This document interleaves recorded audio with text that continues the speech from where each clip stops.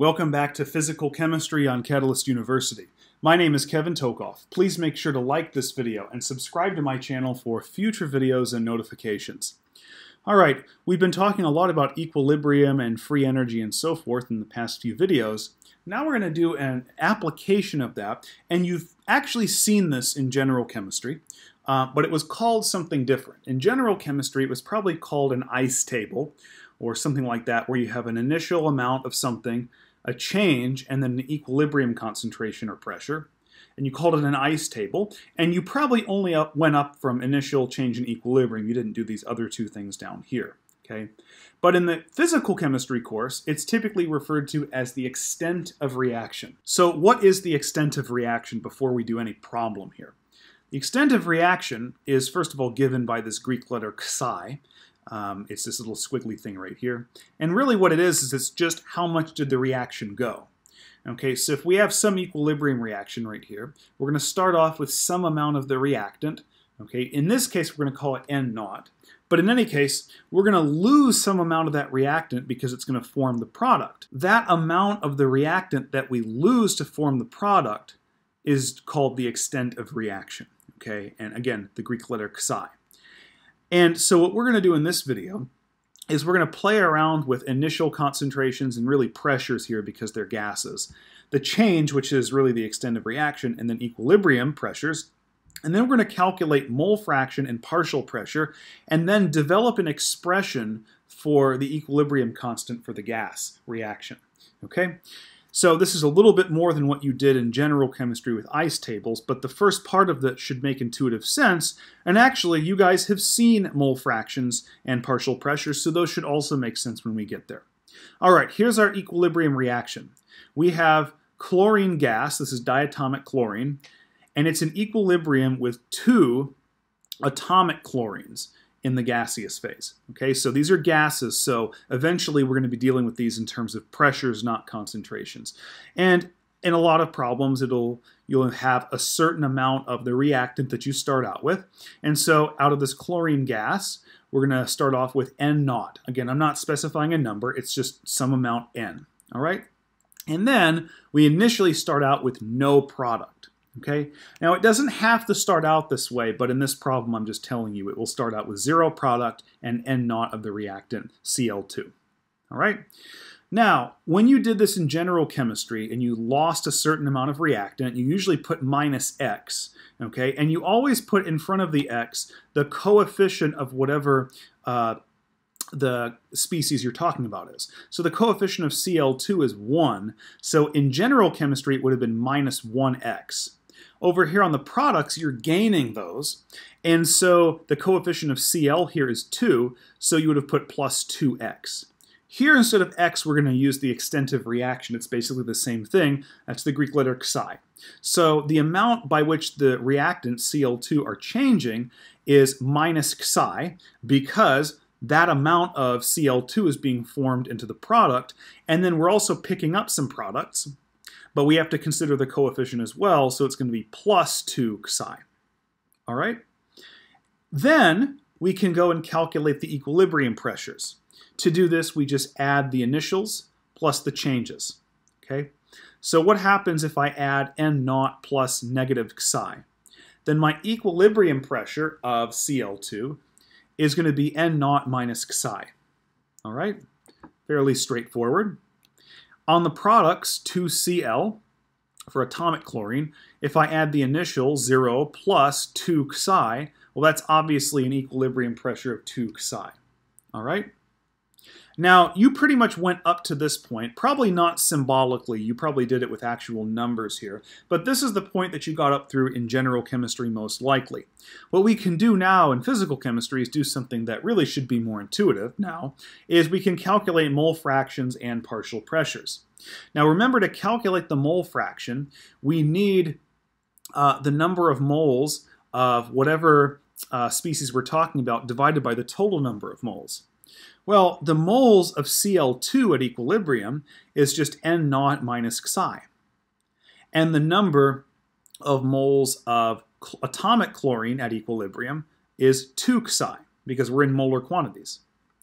If I want to calculate the total number of moles, which will end up being my denominator of the mole fraction, I need to add the total number of moles, right? So that's going to be n0 minus xi plus 2 xi.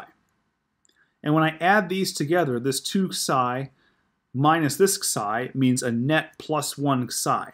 So notice in each one of my mole fractions here, the denominator is n0 plus xi. And that's because to calculate the total number of moles in this entire reaction, I had to add the equilibrium number of moles, n0 minus xi and 2 xi, which gives me n0 plus xi.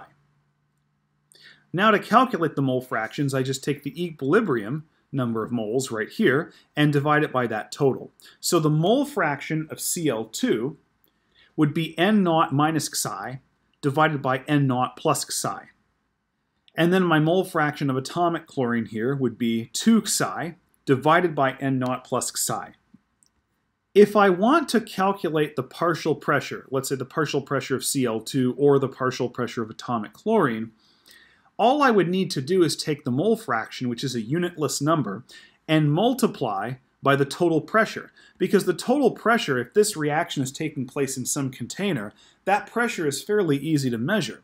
So I just take the total pressure contributed from both of these gases and then multiply it times the mole fraction. And so the partial pressure just becomes whatever I had for the mole fraction times the total pressure in the container in which this reaction is taking place. So the partial pressure of Cl2 is just the mole fraction expression, n0 minus xi divided by n0 plus xi times the total pressure. Likewise, for atomic chlorine, the partial pressure of that would be 2 xi divided by n0 plus xi times the total pressure. All right, now I have partial pressures. Okay, so what I could do now with these is I could then calculate an expression for the equilibrium constant Kp. And it's Kp because I'm dealing with gases and pressures. Now remember, in general, the equilibrium expression is just the product of the products with their corresponding exponents divided by the product of the reactants with their corresponding exponents. Well, I only have one product and its coefficient is 2, so its exponent will be 2. And on the reactant side, I only have one reactant and its coefficient is 1, so its exponent will be 1. So what I can do is, for the product side, this is my atomic chlorine.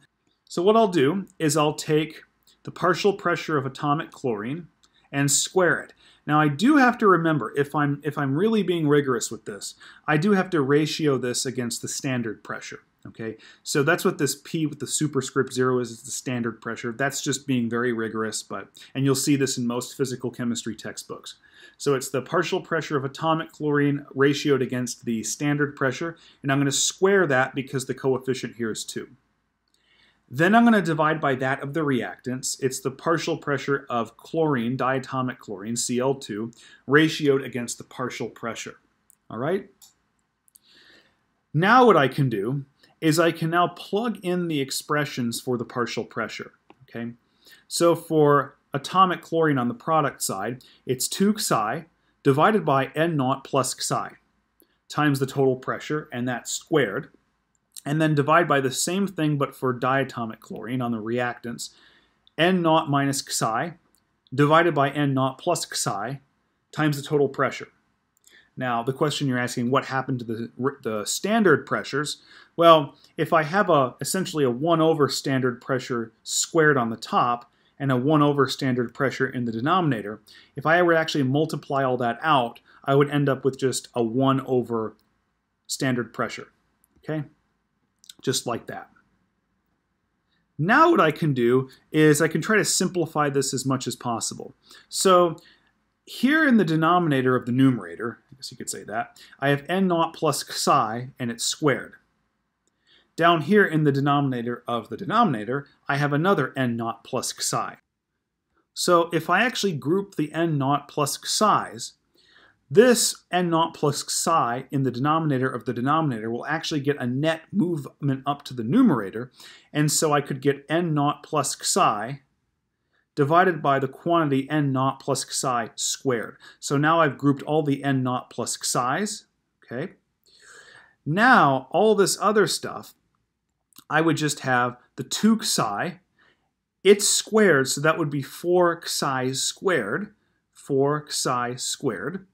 And then here in the denominator, I just have an n naught minus xi. So 4 xi squared divided by n naught minus xi. All right?